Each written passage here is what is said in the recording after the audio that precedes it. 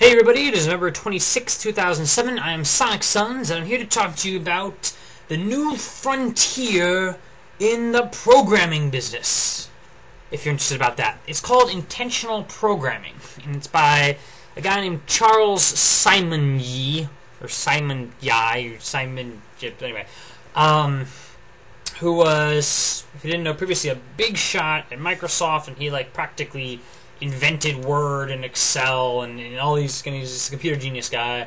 And you also may have heard that he took a tour on the International Space Station. I think that's what he would. So he's a billionaire on top of all that. But he's working on this new project, and it's not very much for the money, at least according to the article I read that gives him most of the information here. The article called, "Anything You Can Do, I Can Do Meta." Now, meta is a word or a prefix that means essentially of itself, or looking at the big picture of the thing in question. So cognition means thinking, metacognition means thinking about thinking. Well, he's working on a sort of meta idea, which is something we do a lot with computers. We have a computer do some basic task, and then we go kind of meta, and we say, okay, do that task 10 times, instead of telling it 10 times to do that same thing. And then we go meta several more times, and we go through our various things of assembly language, and then we made our basic languages, and then we went into newer languages like C, and C++ became C++, and now we have Java, and now we have this track of inventing new languages to do various new things.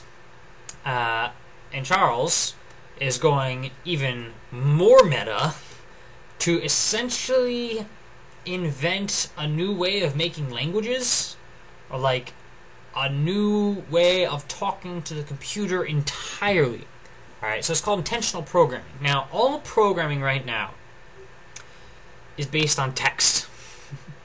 All comes down to a certain text file of source code, as it's called, and the computer interprets this, and it figures out exact instructions from that source code, which is written to be relatively human readable. We use words sometimes. We use if, then, else.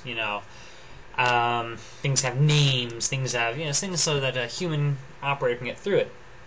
But it still takes some very highly specialized skill to really understand all the things a computer might be saying, and to type in precisely what it is you want, and the computer can get confused, and this causes bugs. And bugs really come from typos, and just simple things that you did this, that, or wrong, and it sends off a whole cascade of other things that go wrong, and it's crazy. So, Simon come up with this idea with intentional programming, and the idea of it is the computer stores not actually text, but rather your intention. So you express your intention, you express the basic idea of the program in any number of ways, and the computer can show it back to you in any other number of ways. So one of the early things when Microsoft was developing this, not anymore, and Charles is off on his own deal, but they did some little video where it was okay, let's say we have two people editing the same program at exactly the same time. Right? One of them renames a function and moves it to another place. The other one is simultaneously editing the text of that function. Now, as it normally works, the thing is, the program itself is a text file. So whomever logs out of this text file last, his version gets saved. So let's say it's the guy editing the interior of that function. Well, suddenly that function is going to be back in its old place and will have its old name again, but with his new interior. Or the opposite can happen if that first person is the last person to log out. An intentional program, though, that text is really just a representation of the deeper logic of the program. So it figures out that when the guy was editing this function here with this name, he really means this function over here, which has now been moved and has a different name. So now people can start editing this a little more fluidly. And it's more than just allowing people to edit the thing simultaneously, it's editing it in any given way. Alright? So you could have a program, and you go to a computer, show me this program in C++. And it will. It'll look at the logic, it figures out how you would say that in C++, and translates it for you. Show me this program in Java. Show me this program in freaking BASIC if you want. It'll be like millions of lines long, I'm sure. But it can generate that, anything you want. And then, here comes interesting.